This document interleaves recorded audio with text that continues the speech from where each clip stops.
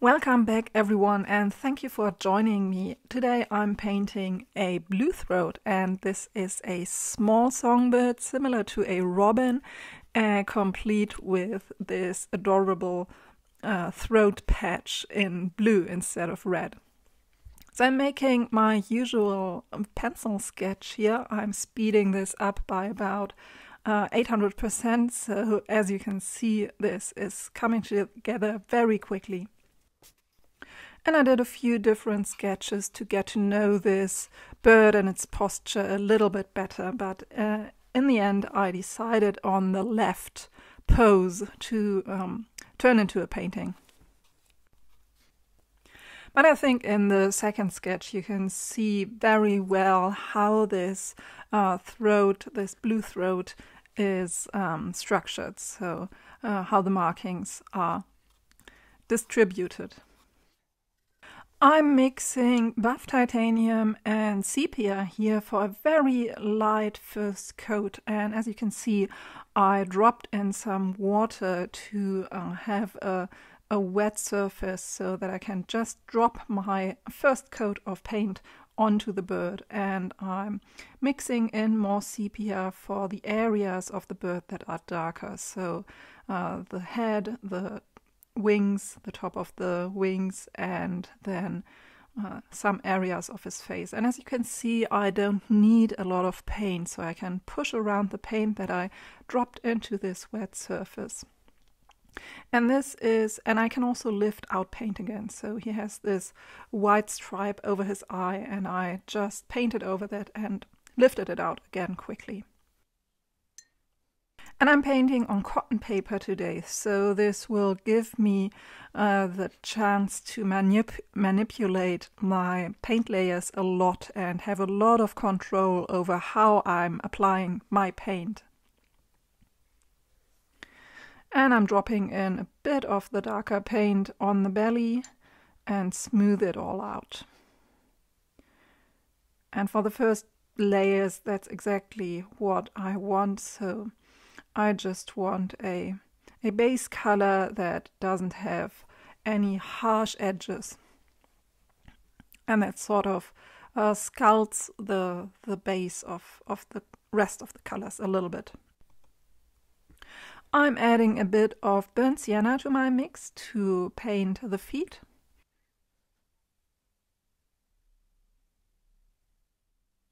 And I'm adding dark gray to my sepia mix to paint the first layer of the small beak that this bird has. I'm using a fairly big brush, so this is a size 8 brush, and luckily this brush has quite the fine tip so that I can work in these details fairly accurately. I'm also adding a bit of the wing structure here, and I'll spend a bit more time on this later. Note how I can add a lot of water to all of this. As long as my layer is still wet, I can still drop in water, drop in more paint and push it around. So this is exactly what I'm doing here. And I'm sort of creating this three-dimensional look fairly early in the beginning.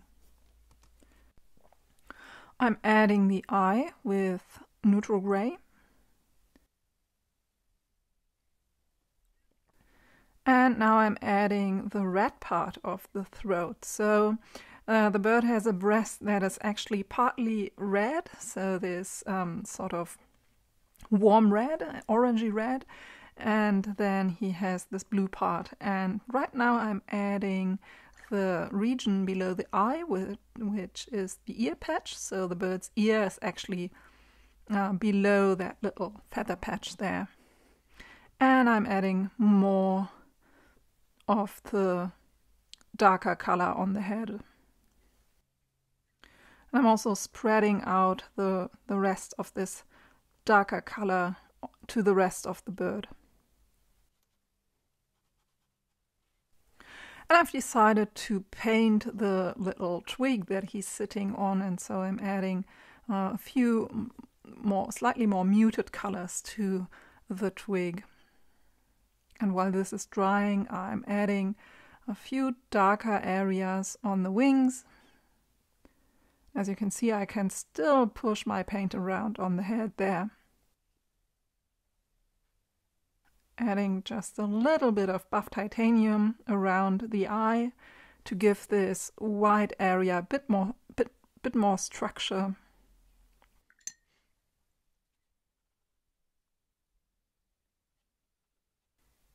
And the lower part of this twig is in this sort of darker, deep red-brown.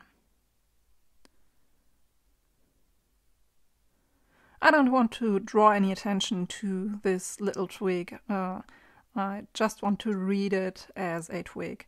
And now it's time to add the blue throat of the bird, which gives it its name. And I believe this is a mix of all of the 3 blues that I have on this palette. So I added some manganese blue lately, which you can see on the right. Then I have my cerulean blue and ultramarine, and I think I mixed all 3 of them. Doesn't really matter in this case, so it's sort of a neutral middle blue. And with my sepia mix, I'm adding a few of the visible wing patterns that I can see. So just a few of the creases and the stacked wings that I'm able to see from my reference.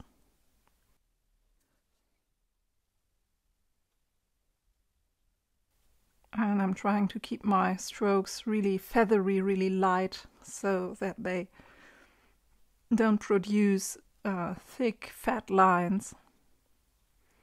A little bit of red around the tail, and I'm painting another layer of this orange red here. And I'm also darkening the blue throat. I'm already in the stage where I just need to add more information to the information that I already have. So I'm adding more fine lines and more shadows around the wing patterns that I can see. And a few textural details like these fluffed up feathers around the breast. Adding a second layer to the feet with my sepia mix.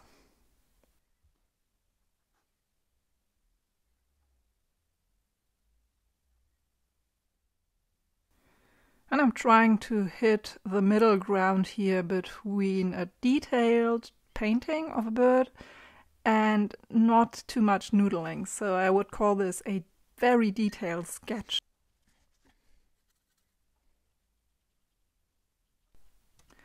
I'm getting out my colored pencils now, as I often do, and I like these because you can add more contrast, more details without having to control very fine brushes. So with these I can add more of the single stacked feathers, a bit more of these small feathers around certain areas. And also note that I don't add details in all places, so I try to keep them in the places that I can see them and also in places that I want the viewer to look at. So around the face, around the eyes, that's where I want someone else to focus in this painting. So particular, this one is useful, this light yellow one, almost white.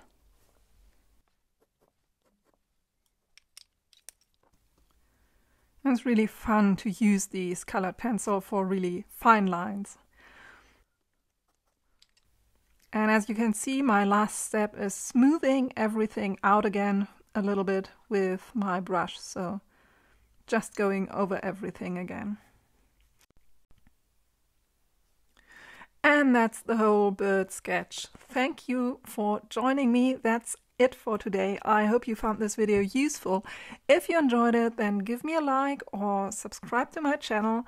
If you have any questions or want to see a specific video, a specific sketch, then absolutely let me know below. Thank you for watching. I'll see you in the next video, and until then, be well and happy sketching.